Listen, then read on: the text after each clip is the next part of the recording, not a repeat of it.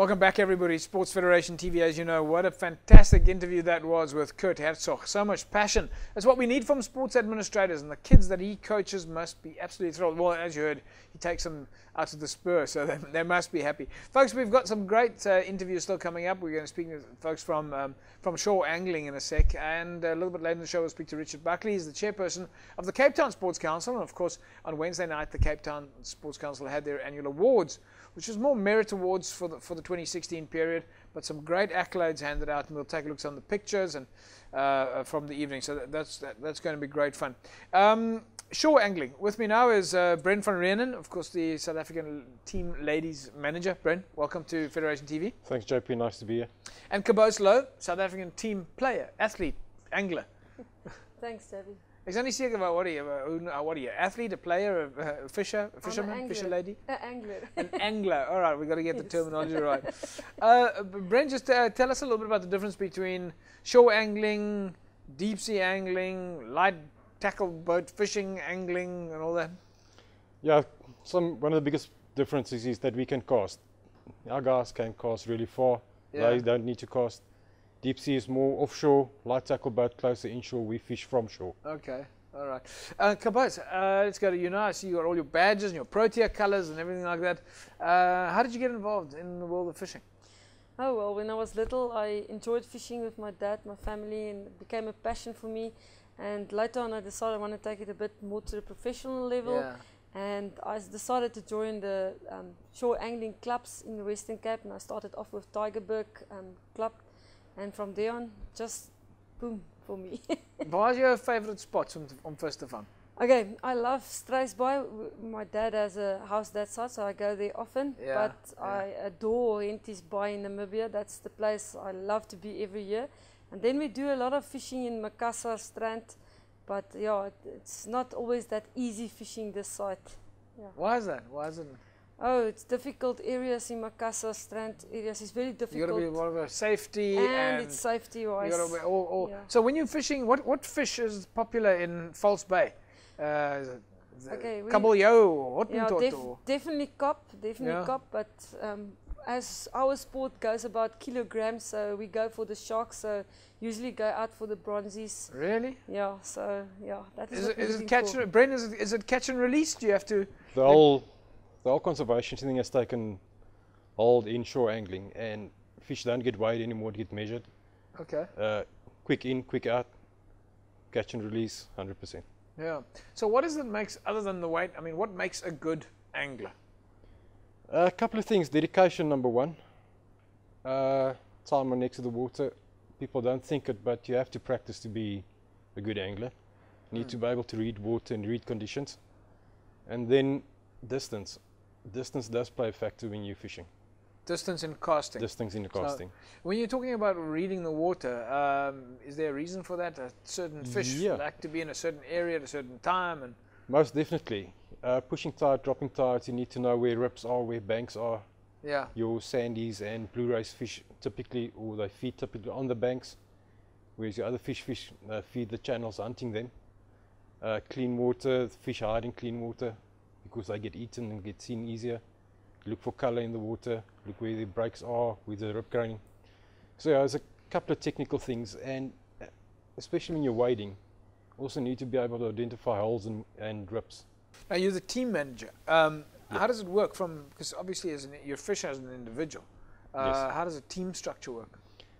Team structure with the women is quite interesting. It's like being married to 6 women for 7 days, all different. But yeah, it's manager don't do a lot of fishing then. Yeah, yeah. He looks after logistics, looks that they're happy, source the clothing, the flights. All they need to do is pitch up and fish. And when you compete, is it then a question of the teams allocated full sum weight, or? Yeah. The international that we're going to fish in Namibia now is based on weight. Yeah. It's a team sport, plus you get individual accolades as well. So the team gets gold or silver or whatever, based on the weight they catch, and then individual as well in that. Now you guys travel around quite a lot. Where are the big spots in South Africa? Where are the sort of the places where everybody wants to go fish? The nice spots in South Africa, Struisbaai is definitely one of the top lists. Yeah. Jeffreys Bay, PE region, Van der Riets, a little bit up in the border region, Biga and those areas. Yeah. Competitive angling Zululand, the Mtunzini banks, and then social fishing, most probably the Transkei. Transkei. There you go. There Awesome for fishing. lekker jol there, Kabos. I've never been to Transkei. I heard about it. I would like to go that side one day. At this stage, whenever I can, Namibia, Henties Bay. So, Kabos, tell us a little bit about your preparation in terms of fishing. I mean, you know, let's say, for example, you're going to go fishing on a Saturday. It's fishing day. How do you get ready for the day? Your equipment, bait, whatever you do. Okay, first you have to think about the area you're going to fish in. So you need to have certain traces for the specific area that you're going to go to. And then you must also think about what target species you're going to get. So you're going to use steel for, obviously, for the bronzies. You need to have bigger hooks for some sort of fish like the diamonds if there's flat fish. Then you also need to have cop traces, sandy traces, and so we can go on. So for each different species, there's a different kind of trace that you use. So you do need to pack in quite a lot of stuff. And then most important is you need to have the perfect bait. And yeah, luckily for us, we're in a perfect situation. We have a person that allocate the bait to us before, procure the bait for us. And it's always fresh. Folks, we've got a nice little picture here, Bryn. This is a picture here of your SA Ladies Zone 6 team. Just talk us through this picture. Where was this taken and who's in there? This picture was taken in Namibia a couple of years ago. I think one of your the ladies still the one with the rod. Okay, and then we've got another picture massive here bronzy there. at the team world champs. There's also another action shot here. There's a that was at the World Championships a couple of years ago.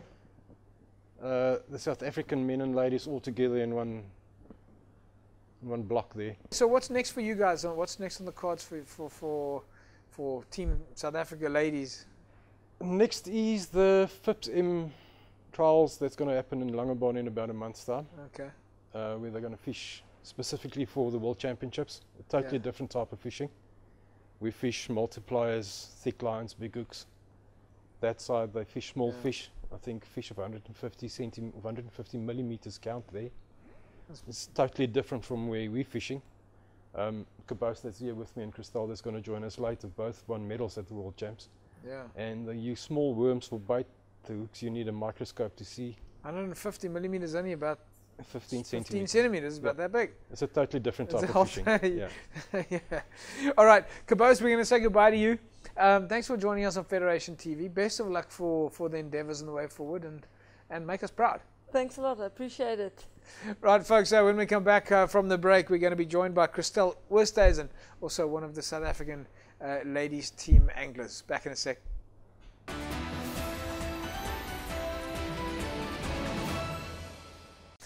Welcome back, everybody. Sports Federation TV. Right now we're talking to the folks from shore angling. Fascinating conversations off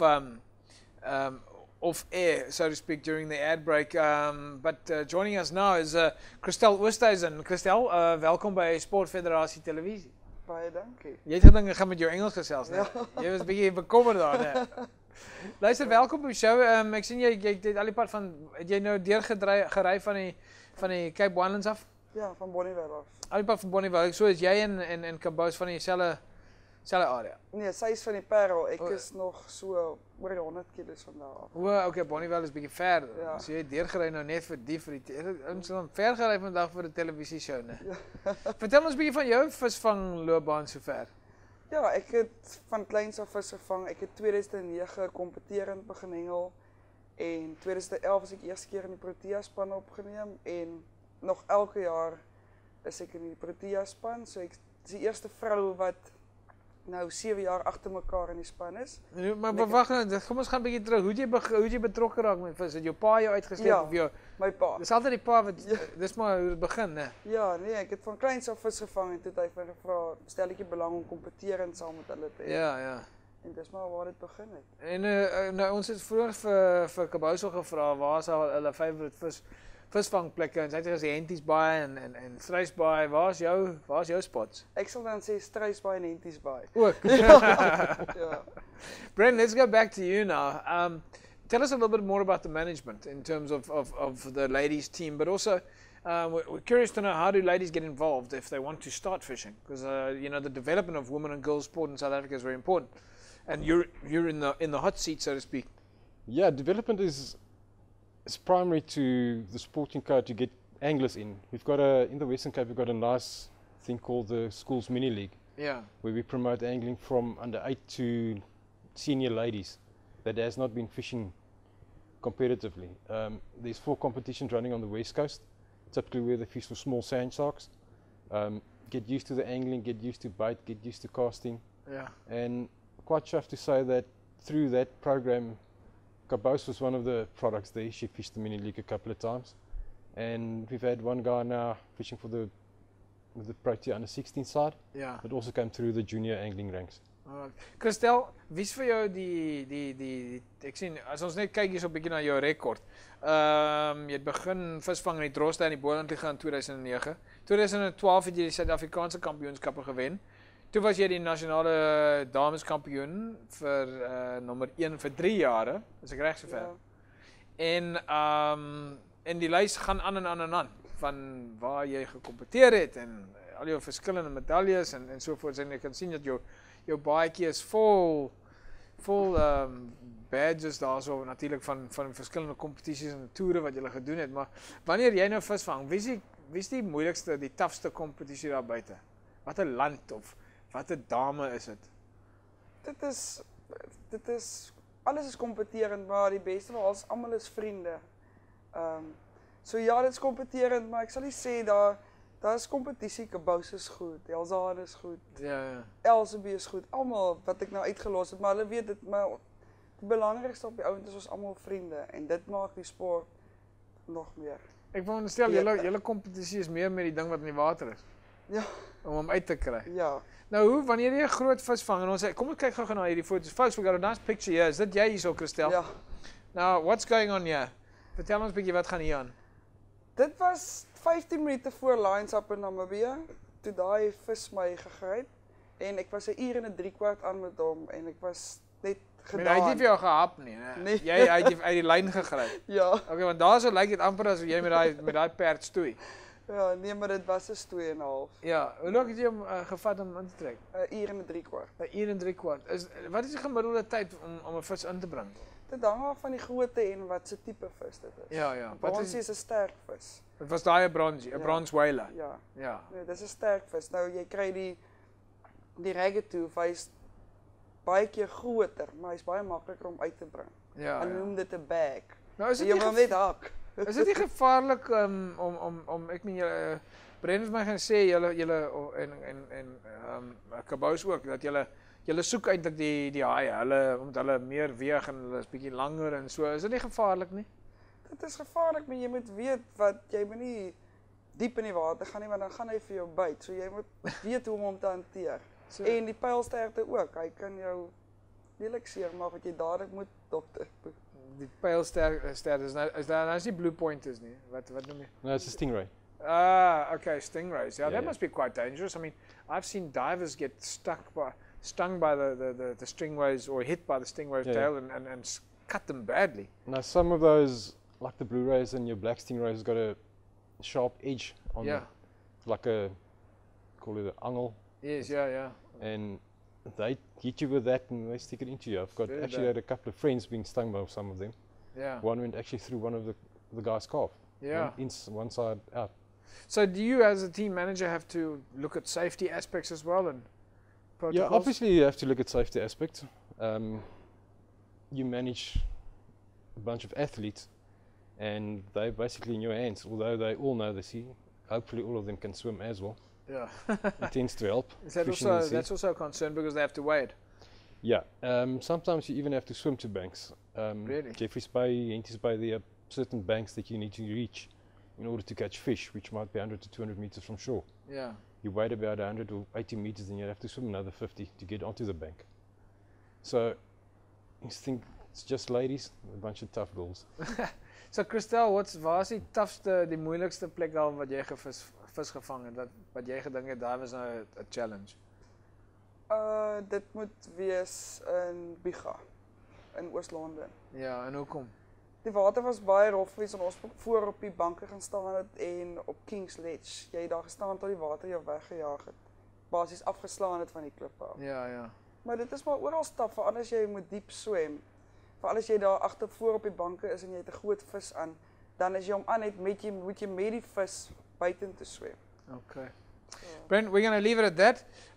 Brent van Reenen, ladies team manager, thanks for joining us on Sports Federation TV.